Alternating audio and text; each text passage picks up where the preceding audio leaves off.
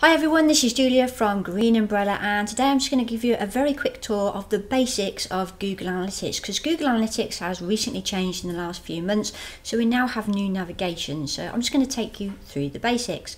So I've logged into the Green Umbrella statistics, so I'm going to share with you my statistics. The first thing I like to do is just click over here. So if you go down to Audience, then Overview, and really I like to look at things over the last 30 days, and I'm just going to give you some comparisons as well. So change it to the last 30 days, then click Apply, and then you've got the statistics for the last 30 days in those stats. So this is obviously over the last month. So again, we're going to have a look at audience. So audience is actually analysing who the people are that land on your website, and this is quite key information. So we're going to take a look here. So the first thing is sessions. So a session is somebody who's landed on your website and has actually been on your website for 30 seconds or more. So they're not spam robots that are just hitting your website on a regular basis like that. They're actually people who are staying on your website and having a bit of a look around. So these are bona fide people. So as you can see here, we've got just over 30,000 sessions in the last 30 days, which is fantastic as far as I'm concerned. That's really good traffic. Things that are probably not so good on the Green Umbrella site, the average session is 35 seconds, so people are not staying on the site for very long, which actually means that the bounce rate is actually quite high. So the bounce rate, people think a bounce rate is when someone lands on your website and bounces straight off, and that's actually not what a bounce rate means. A bounce rate is when someone lands on your website and they've perhaps been on your website for half an hour, but what they haven't done is explored another page.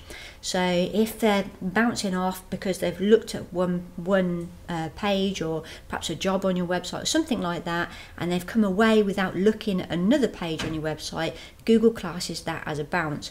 So actually a bounce rate, is neither here nor there, to be honest with you, in my opinion, because I think some people might just want to come onto your website just to get your telephone number, or they might just want to read that one blog. They've absorbed that information from your site that they've come on for, therefore they've had a good customer journey, therefore a high bounce rate is neither here nor there. The next thing I always look at is country. So if you have a look at country, you can see here my biggest traffic comes from the United States, so it's a good job that I monetize my site, which is fantastic.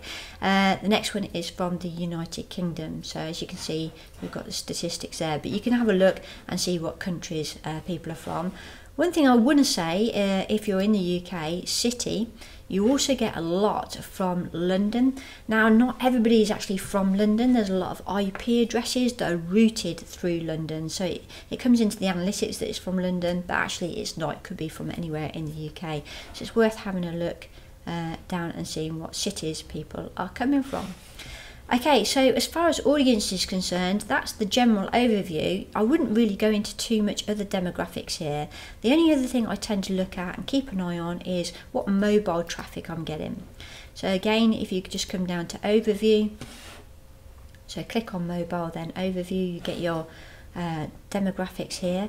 As you can see, majority of our people, if I just make this a little bit bigger, come from a desktop, so people are sitting at their computers while looking at my website, which is fair enough, but it's only, that's 56%. If I add up tablet and mobile together, you can see we've got quite a high percentage as well coming from mobile.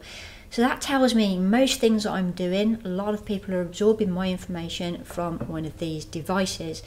Okay, so things that I want to make sure is I've got obviously a mobile friendly website, which I have, but also have a think about your other marketing activities in mobile formats, such as email marketing. Have that in the back of your mind, knowing that you do get a lot of traffic from your audience is actually absorbing quite a lot of information from mobile.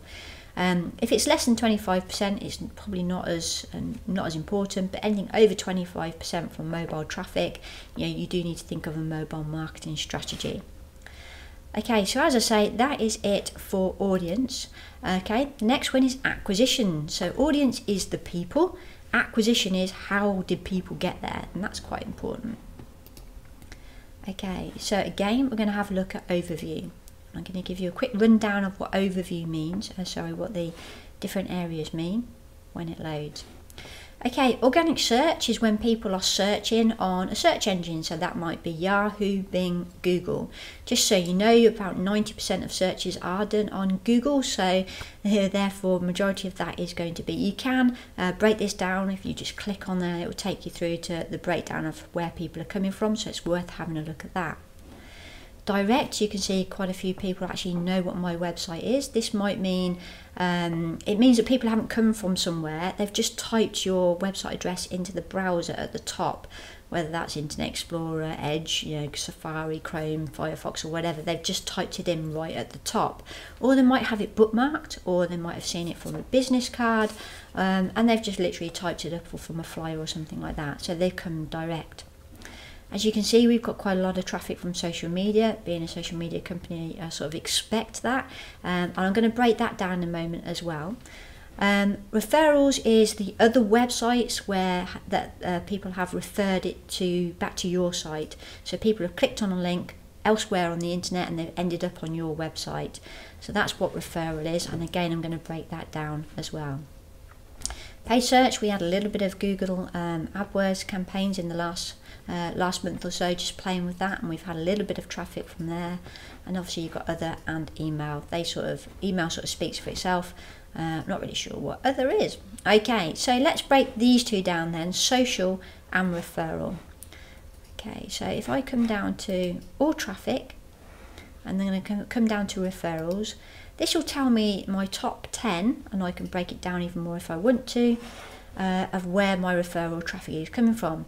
Now, I know what you're thinking. You're looking at this and you're thinking, okay, well, Facebook, LinkedIn, Facebook, Twitter, Facebook, co-video is fantastic. Firefish, it's nice to know we've got some traction from Firefish, and Discuss is nice as well. But what on earth is social media doing in here when we've got a whole segment just for social? Well, actually, there's different elements of the social networking platform. So for example, Twitter, you can see I've got 79 referrals for Twitter. If I go on to Twitter,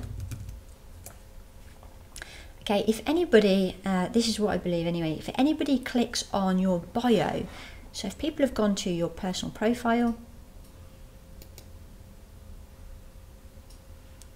come on, ding, ding, ding, got distracted there by Sean Durrant's hairstyle. Okay, and if you come down, if people click here, and then that goes back to your website, those statistics are recorded in this referral section here, okay? So that's the Twitter referral there. Whereas if people are actually clicking in your tweets, so if I click there and then that goes back to my website, that's classified or counted as something within the social networking side of things. And it's the same, there's elements of Facebook and LinkedIn and all the rest of it, where if people are clicking within your bio, it comes through from referrals, whereas if people are clicking in one of your tweets or one of your posts, it tends to come through under social media. Okay, so that is M. If you've got an M in front of Facebook, that means people are looking at your website from mobile Facebook, so they've come from the Facebook app.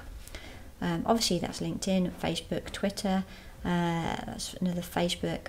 Co-video for me is some software that I use for attracting people back to the website. So yeah, 30 visitors, that's good.